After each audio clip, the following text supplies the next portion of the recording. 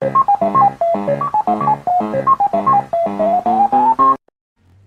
folks, welcome back to the Gen X Gamer. I am Karok Alvaron, and today we are back in Valheim. We have another seed discovery video for you. This seed discovery video is pretty cool. There's a unique elder spawn in this video, and there's on this seed, and there's also a really good Maypole location. So pretty cool seed. We're going to do a deep dive on it. It's not going to be a quick video because there is a Maypole. So we're going to go through everything, where the bosses are, etc.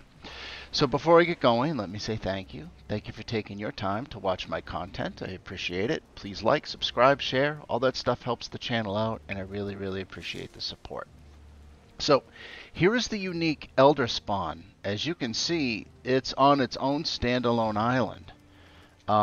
And it's pretty much out in the middle of the water. There are little islands over there which do connect to a larger land base eventually. And we'll look at that on the map, the map generator for Valheim. Now, this one, you might be able to dig under here and build a little base because it's so raised up. But this would be a tough elder fight. Now, of course, with a lot of elder fights, you're just going to basically kite around to these pillars, but you don't have a whole lot of room for error here because you're going to end up in the ocean. If you end up in the ocean, he's just going to range you and you're going to die. Now remember, elder spawns, you can build here. You can build your base if you want. I think this is a pretty good location for like just a beacon out in the water.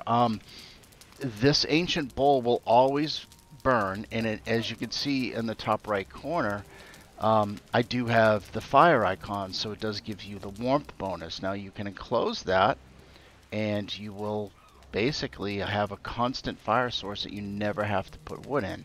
Just don't put any ancient seeds in there, because if you do, the elder's going to spawn and destroy your base. Anyways, I think that's a pretty cool location for elder.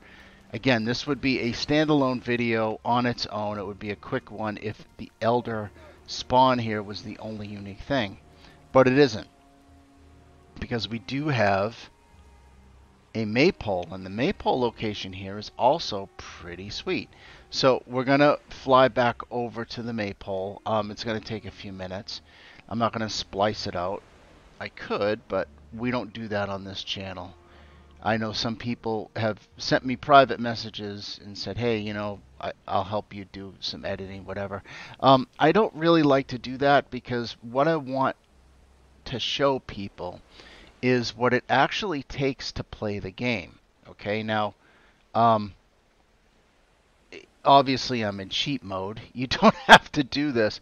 But in order for you to get there in cheat mode, you would have to fly over just like I am. And that's one of the things that I do on this channel. I make sure that people see exactly what I need to do to get through the content. That way, when you get in there and do it, there's no surprises. So it's going to take a little bit. These are pretty far apart. That boss is right there. That elder is down there. You're definitely going to have to sail to it, and you are going to have to sail to this Maypole location, or go into cheat mode like I am. And we'll go through the Valheim map in a minute. So this is near Black Forest, which is great.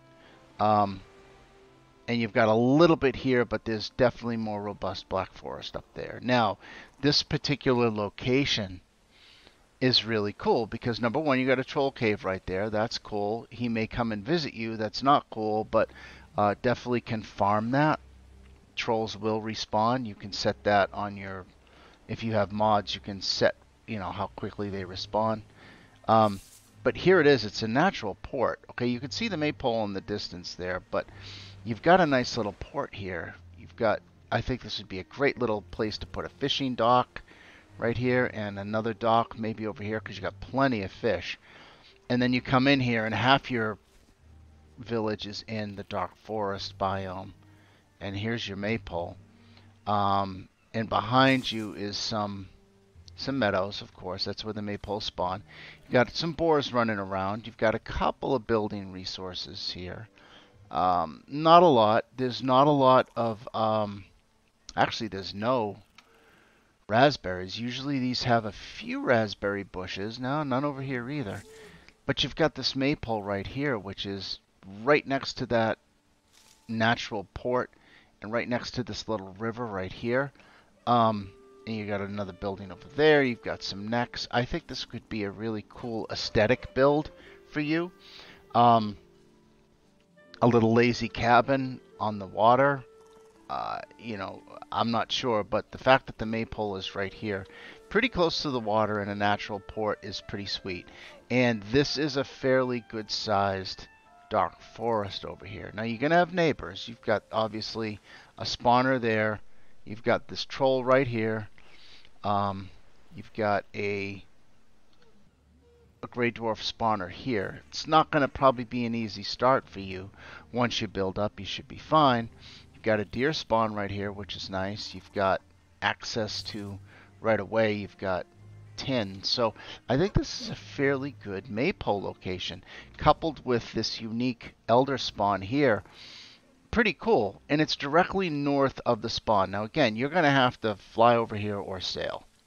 There's no way about it. No way around that, but it is what it is. So I think this is a solid maypole location. This in of itself I would do a video for, but the fact that it's got that unique elder spawn is pretty cool. Anyways, let's check out the Valheim map. So here we are. Here's the spawn. Okay, this is a unique little island, or starter island anyways, because you just got this huge bay right here, basically. Here's that maypole. This is big enough for dark forest, for the black forest. I'm pretty sure that there, I did see copper there, but I'm not 100%. You've got another one up here. The good news is you've got plenty of meadow, you've got some mountain, and you've got some swamp right here, and you've got dark forest. You've got 4 biomes right here, which is pretty sweet. Now, the nice part about this particular seed is the swamp biome, which we'll see in a minute. But let's check out the bosses. Okay, so there's that elder. Okay, on its island, all on its own. Not bad. There's a bone mass here, bone mass there. You've got a Yagluth and a bone mass right up here, which is probably the play. You've got another elder up here. The problem really is motor. Motor is really spread out on this seed. That's a problem. You got one way down here, which is good because it's near the Ashlands, which is eventually where we're going to end up. But yeah, there's another motor over here. There's a queen right here. Your play is probably going to be heading to the north from your maypole. Okay, you've got Yagluth, bone mass, elder, and the queen right here. And there's a motor over here. Now, this is important because, as I'm going to show you in a minute, there's the trader. There's traders to the north as well. So that's a very close trader to the queen. I don't think I've seen a seed yet that has that's had a trader that close to the queen. But you know, so the two big issues here and what points off for this seed are the motor locations are meh, and the trader locations are pretty far away from you. However, the saving grace with that is this trader is by the queen. If you were to set up a base here, you'd have pretty good access to this Mistlands biome, which is cool. And there is a motor over here. So, not horrible, because you do have bone mass here. You've got a Yagluth here. You've got an elder up here, which, again, that's right on the water as well. And you've got this unique elder right here. Decent, not great. Somewhat challenging, I think. But, you know, to each their own. Let's take a look at Tombs and Crypts. So this is where things get a little bit better for the seed. You do have two dark forest crypts in this little dark forest, black forest biome right here, which is good news for you. This swamp biome here is loaded with sunken crypts, which is great news. Uh, that's probably the highlight of the seed, in my opinion. You've got really good access to the swamp biome, which is abutted by a huge meadow, which is close to the Maypole. You're going to be able to dance in and out of there pretty easy. So getting access to swamp resources early is really good. You know, you can, once you get a few Surtling cores maybe out and, you know, you get your bronze or whatever, you can really fast mode your builds, get your pick, and get into the sunken crypts and just go right to iron. So I'm not saying skip Dark Forest completely, but you're going to be able to whip through it pretty fast. You know, I know for me, I like the Dark Forest. I think it's a great biome. I dislike the swamp, but I know a lot of people do like the iron. You do need a lot of iron to build that level gear. You know, I think like you need like 60 ingots in some cases. So that's a lot of sunken crypts right there. That's really good. And then obviously all the other swamp resources that come with it. Guck, blood bags. There's going to be plenty of Draugr in there, etc. So a really good, robust swamp biome near your base is really nice, because then you don't. I mean, it would be ideal if there was a bone mass here, right? But at least you're not going to have to go hunt down your sunken crypts and then find bone mass. So that's good. Troll caves real quick. You got a couple around. Here's that troll cave that we saw right by the Maypole, which is good. There's another one up here, another one by this trader. There's one right by this trader, which might be a nice place to slap a portal. Like I've said in many of my other videos, I like troll caves because they're very easy ways to build quick base. Put up a couple of walls, put up a portal, and you're good to go. And most times you're not going to get attacked when you're in there. So definitely that's good. This one to the north up here by this trader is probably the best one. I use those all the time. Anyways, what else can we do? So let's take a look at Leviathans real quick. Not fantastic, not horrible. You do have one here on your way to the Maypole. So, is that going to be enough chitlin for you to get your Abyssal Harpoon? I don't know. There's another one right up here, and another one up here. That's enough for a solo play.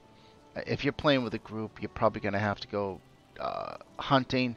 If you come down here, there's plenty of Leviathans right by this bone mass. You'd be able to get plenty of chitlin. I mean, there's 5 right here, and then there's another 4 right over here, and then there's another 3 over here. So there's plenty to the west. But, you know, ideally you want them as close to your base as possible, so you don't have to go. At least you got one, so that's not bad. Let's see. Let's do let's do the mountain biome. So your frost caves. There's a couple dotted around. Honestly, it's not great. The biggest downside to this particular seed, in my opinion, is the mountain biome and where the locations are. You don't really have a lot of resources near you. Now, it may very well be that there's a silver mine in this little biome, in this mountain here. These 3 could be. I don't know. But what we want to see is what would be ideal is if there were a couple here, a couple of frost caves. And some dragon eggs, but you know, if you want to farm the frost caves and get those resources for whatever build you're doing, you're going to have to go searching. You know, there's one here, a couple over here. That's the weakness of this. Now, the good news is the motor over here to the far west is loaded with frost caves, and it's right by a queen, and it's over here by this trader. Again, I say it's right by it. You're still going to have to. It's pretty far. You know, you're going to have to get over here. But, you know, ideally what we want is we want to pick a motor spawn and have a whole bunch of frost caves near it. These 2 are okay. This one to the west is probably the best. That's the play that I would make. Let's take a look at dragon eggs real quick. And as you can see, this motor location has plenty. You've got one over here. You don't have any in these little mountain biomes on your island that you're at, and none over here either. So again, the mountain play looks like it's going to be the far west. You've got some down here as well, which is great. The good news is you've got dark black forest to land here, so you don't have to go through the mistlands to get to this mountain location. But you're wedged in between the plains and the mistlands, so you know, beware. But this is definitely the motor play that I would make. So let's take a look at beehives. It's always something that I like to do because you want that quick and easy food. There's plenty on this little island with the maypole. There's some down here by the ichthyosaurs, etc. You'll be fine with bees either way. 4 to 6 is enough. By the time, you know, you just got to keep farming it every time it maxes out. Just keep harvesting that honey. Before you know it, you'll have a surplus. You'll have too much, and you won't even be harvesting the honey anymore because you have so much. But for early play, you definitely want to get those queens producing. Let's see. What else can we do? Useful runes. Where are the piggies? Not horrible, not great. This is interesting over here. You've got 3 of them right there. I haven't seen 3 that close before. And then there's a whole bunch up here as well. It's interesting to see them clumped that close together. At any rate, you don't have any that are that close to your maypole. You're gonna want to pull. You're gonna want to get a boar farm started pretty early. Now, usually with maypoles, they're usually built in the meadows around a village, and that village usually has a couple of piggies running around. Fence them in right away, get them producing for you. Worst case scenario, though, if you need to, you come up here. Where's that maypole? And you've got 2 that you can just farm out if you want. All right, let's look at Yagluth and what we can expect from the plains. We've got tar pits. The tar pits are useful if you want to build that aesthetic. You know, you need that for the building. There's plenty around this Yagluth, so that's good news. Totems. Not great, not horrible. Ideally, again, it's just like with Motor. You want to see more totems around Yagluth. There's 5 here in this area, right by this bone mass as well. You've got a few over here as well if you need them. That's your play. You're going to head north on this seed probably, and grab these when you're ready to do the plains. You know, plains is obviously end game. Well, Mistlands is end game, but you know the plains are the higher level stuff. I find the plains fairly challenging, not as much as I used to. I now have gotten way better at dealing with the death skeetos, but some of those camps can be a pretty big pain. Slug of coffee here while I'm doing this. They can be a big pain. You've got enough here. You've got 5. You should be all set. Let's take a look at the Mistlands. Now, quick disclaimer before I get too deep into the Mistlands. I've gone and checked it out. I've flown through. I've looked through it. I haven't actually played the Mistlands. Now, what I mean by that is I haven't like gotten a character. I restarted everything when Mistlands dropped. I haven't actually gotten to the Mistlands yet, done the content, discovered everything. I've looked around, so take this advice with as many grains of salt as you wish. If you've gotten to the Mistlands, you know better than I do. But on this particular seed, the west is the play. Again, you've got Motor here, and you've got this trader here. So this is the area you're going to want to go. You want to look for these Diverger buildings, the skulls, and the swords, and the seeker spawns. Around this queen is pretty thick, which is good, and this one's pretty thick as well. This is the queen play up here, because you've got the trader. We determined that there was a troll cave here, which we can slap a portal in. That way I'm going to be able to go to the trader. I'm going to be able to dance in and out of this Mistlands right here and just farm this up. That's how I would play it, and then grab this queen here. Now, you may have done the Motor down here already, right? So you may have a base somewhere up here, but this trader is probably something that you're going to establish early.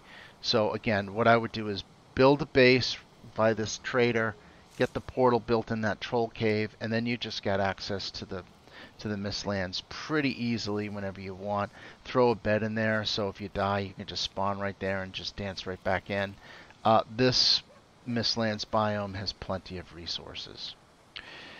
So overall, I think this is a fairly good seed. I think the Maypole location on its own is probably a 7.5 or an 8 with the boss structures the way they are and the trader, etc. Again, it's not a great seed, but I think this is a fine seed if you're a solo player and getting back into the game and looking for a cool place to build an aesthetic build, but something that's going to be challenging. This is a great seed. Now that unique thing about this seed is not just the Maypole, but this elder spawn down here, as we saw, is on its own little island in the middle of the ocean, really. So that could be a challenging elder fight, or it could be a great place to build like a shrine or a temple or a portal hub or something. I could see a unique portal hub being built there where you've got the the fire pit in the middle, where you drop the seeds and you build all around it. Your hub, your portals. I don't know how you would decorate it, but I think that would be a pretty cool location for a portal hub. And maybe you could set up a little place there where you have a deck that you could go out and sit and watch a storm roll in. That might be pretty cool. So overall, I think this seed is probably an 8, 8.5. I don't know that I would play it myself, but I think it's a decent seed. It's got the Maypole out in the wild if you want it. To the north, the bosses are fairly decent. And that swamp that we looked at, which is on this little island that we're on with the Maypole, is loaded with crypts. So that's really the highlight here. That's going to get you to mid-game pretty quickly, which is good. Anyways, let me know what you think in the comments below. Is this a good seed? Would you play it? I'm on the fence. If I were starting over, I would probably consider playing this, but I don't think I would. As somebody who looks at so many seeds, I've seen a lot of good ones. I don't know if I'd grab this one myself, but I think it's pretty cool. Specifically that elder location, I think you could do a lot. But for builders, I think this is an excellent seed. But let me know in the comments below. Thank you so much for taking your time to watch my content. I really appreciate it. Please remember to like, subscribe, share. All that stuff really helps the channel out. I really appreciate the support, and I'll talk to you again soon.